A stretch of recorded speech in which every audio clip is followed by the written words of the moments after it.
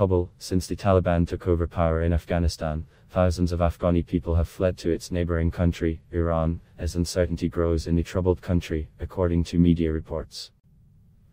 A former Afghan policeman who says he is out of work under the new Taliban government is one of the thousands of Afghans who has fled over the border to Iran in recent weeks, Voice of America, VOA, reported.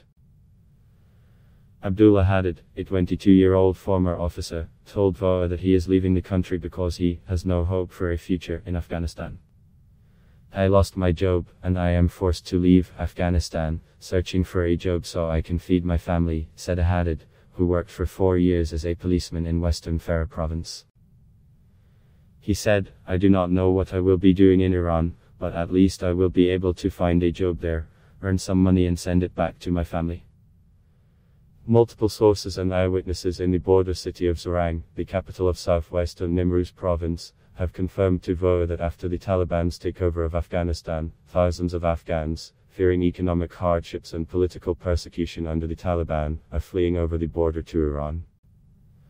Hadid added that many of his former colleagues in the Afghan security forces had already left for Iran. Some left because of economic problems, but others fled fearing the Taliban's reprisal, he said.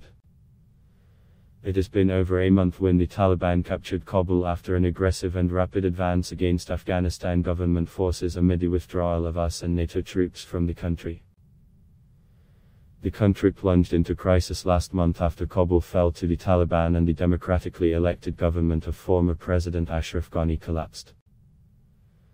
Earlier, the Taliban announced a general amnesty for all Afghan government officials and urged them to return to work, including women corresponding with Sharia law. But the older generations remember the ultra-conservative Islamic regime that saw regular stoning, amputations and public executions during Taliban rule before the US-led invasion that followed the September 11, 2001, terror attacks.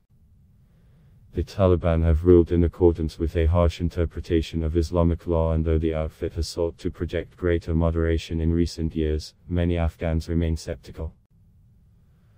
Also, appointing hardliners in its new government who oversaw the 20-year fight against the US-led military coalition, with no women included, shows what lies in store for the Afghan women. Ad block test. Why?